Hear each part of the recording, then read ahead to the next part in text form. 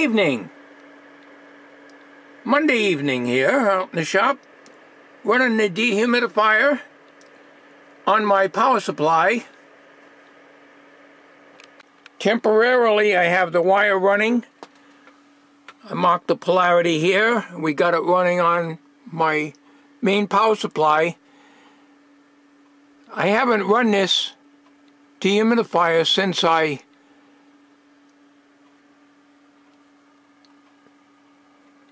found out the wall wart is no good.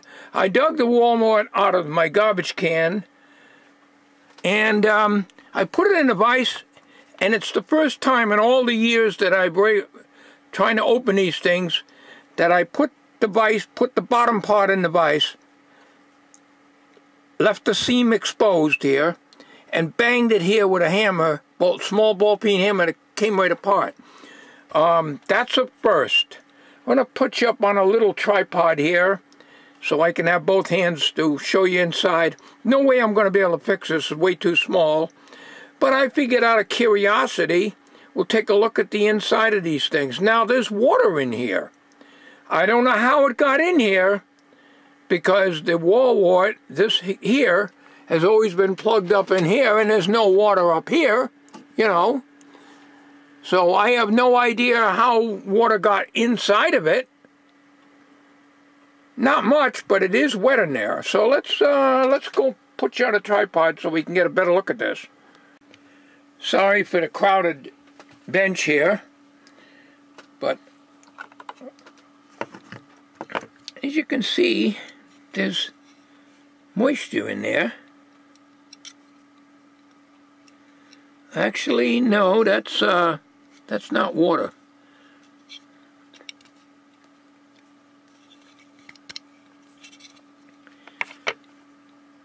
No, it's not.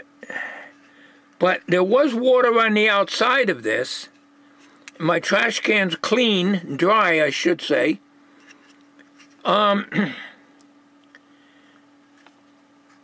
These two caps here,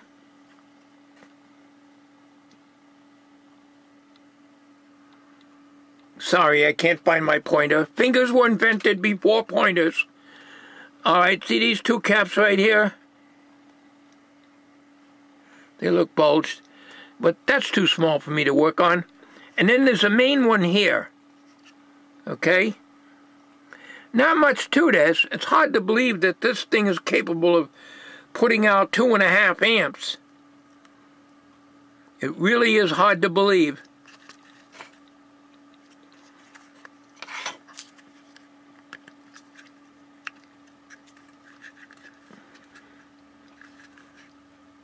Well, yeah, it seems to be wet.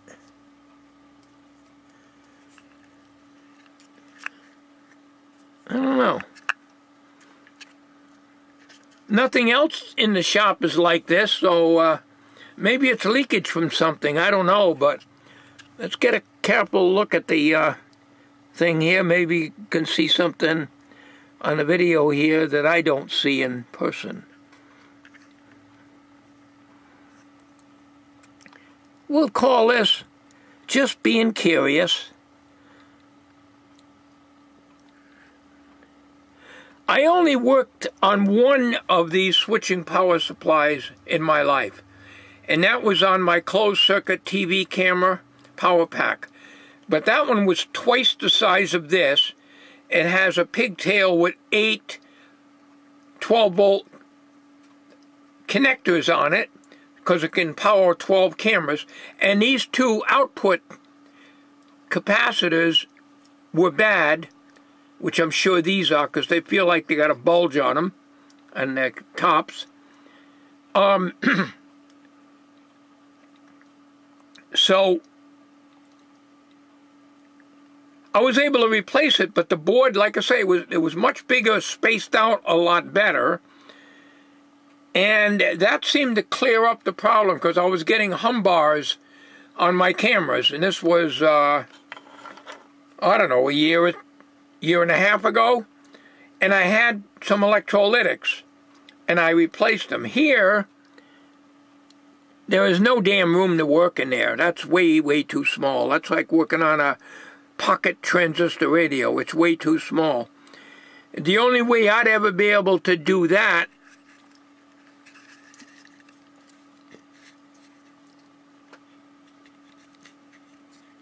and I don't think I can get them out. I might be able to.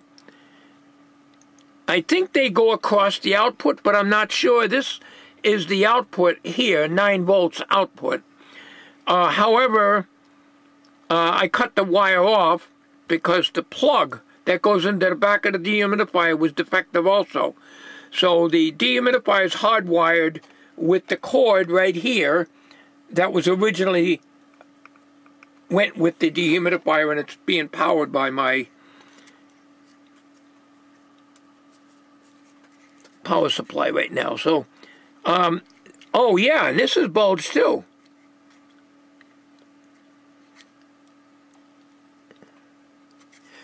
Not really all that much to it.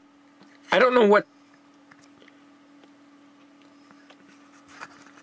that is. Right here. Some kind of a transistor or something.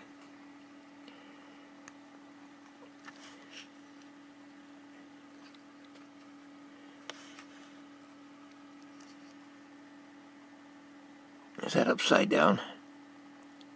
Probably is. I'm looking at a viewfinder of the camera. I really can't tell. And they put this glue in here, right where my finger's pointed.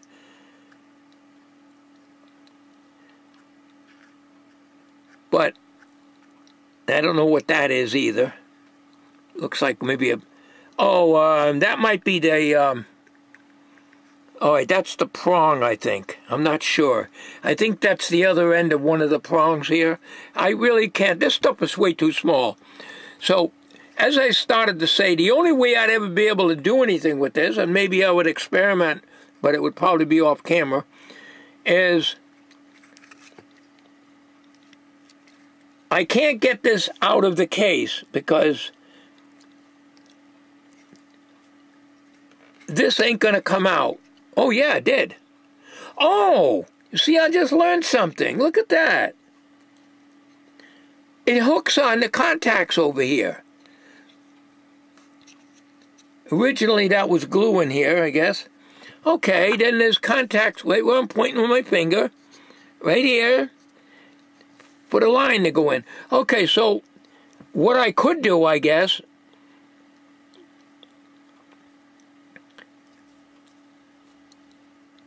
remove these, find out what the value is, remove them, and whatever the value is, double it, at least. So, I'm not sure, because it's virtually impossible for me to trace out a circuit board. Very difficult. I usually get them wrong. Mainly because they're so damn small, but I was to remove these two, doing one at a time now to make sure I get them right, and mount them to the outside of the case. After all, it's only in the shop anyways. But it's still going to make a lot of noise. Now, as I said in the other video, I've got to be on camera here, I'm looking at the work and not through the camera right at the moment. So,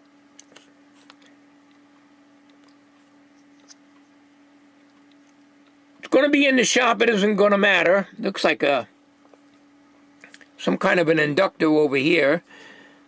I'm looking through my reading glasses and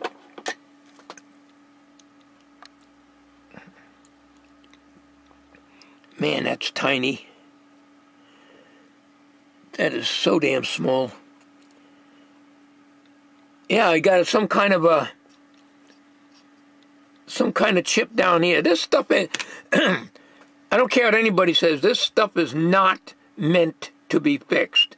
However, if it was very large and spaced out more, yes, I think somebody qualified with good eyes could fix it.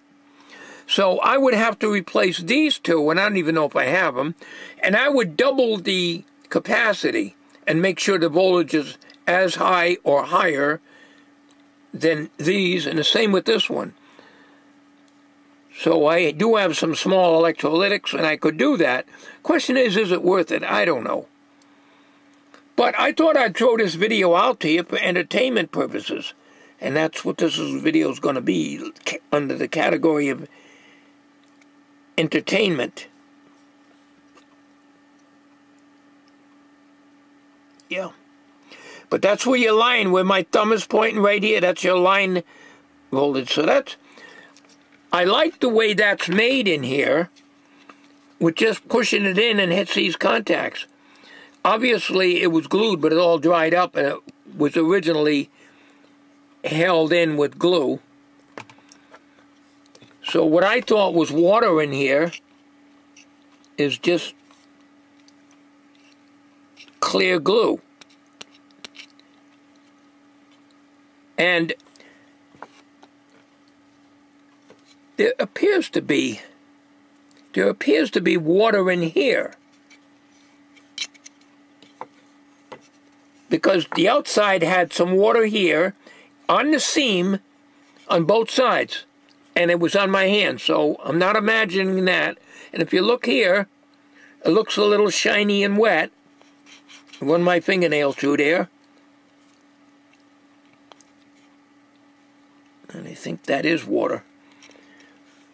So a lot of times these things are glued all the way around, and you bust the case trying to get it apart. But this came apart easy. I just pulled it out of the trash and said, what the heck, I'll stick it in on the vise and see what it does. Okay, so I don't think it's worth it, but I'm going to get a little better magnification, see if I can read the value of these. But I'm not going to probably be able to.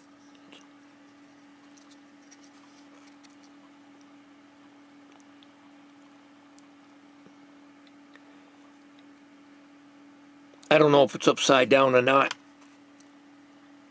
I know I've got the magnifier on the camera. It's 105 degrees C, and that's what you want to use. But they are bulged. You can see the tops of them there. And that's a little toroid. Okay. Okay, I see it. Not sure. I'm not familiar with these things and how they work.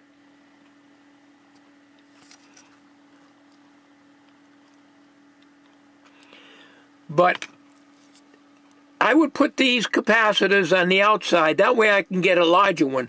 I think if I increase the capacity, if I have them, I don't know what the capacity is on these because I cannot read them. They have to be removed. They're probably both the same. I know in my surveillance camera, my security camera, the electrolytics were a little bigger than this, but they were both the same value, and they were connected in parallel with the output cable. On that power supply, it was 12 volts. This is 9. So that could be a voltage regulator. But again, I don't work on this stuff, so yeah. Let's see what that is. That's your transformer. Got 2 capacitors right there.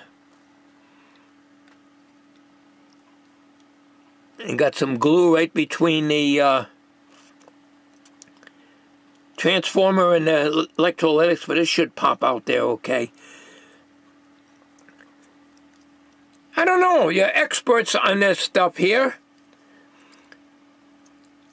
What do you think? I'd get rid of... I know that these are bad. Okay, so at the very least, if I replace this and this, I'm almost certain that it'll work. But I hate that. That's going to be hard to get that out with that glue there. Over here where I'm pointing. That's going to be very hard to get that out. But if I replace all 3 of these electrolytics, there's a possibility that this thing will work again, and I won't have to use my big power supply. That's probably why it was making much more noise on the AM radio and wiped out my local station, which it never did before. It only wipes out the distant stations when I'm working on the radio on the bench, or even when I'm trying to listen to the 75 and 80 meter bands, which are AM, of course. But lately the bands are dead anyways. So the question is, if I increase these to double the capacity, and I don't know if I can increase this because this is probably as big as I can get in there, but if I increase these by using capacitors on the outside, I just bring the leads, a small pigtail out here and come out the cabinet and put the capacitors on the back, maybe hot glue them on there, and double or triple the capacity. Maybe it'll get rid of that RFI. I don't think it'll hurt it. What do you guys think, huh? Enough. Figured I'd make a video and show you this. Alright, I just put my magnifier to it. It's hard to see. Maybe you guys can see it. Looks like 1,000 microfarad is 16 volts.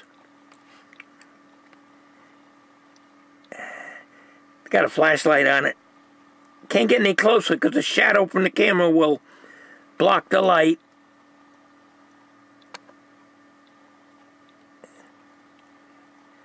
Is that 1,000 microfarads? Well, if it is, I don't have anything bigger than that. Not a pair. I might come up with one. If it's 100 microfarads, not a problem. I can go 220 microfarads. I do have that. 330, 470, stuff like that. But if that's 1,000, I may not even have 1,000. All right, what do you guys think? Coming from the Blind Tinkerer's Workshop.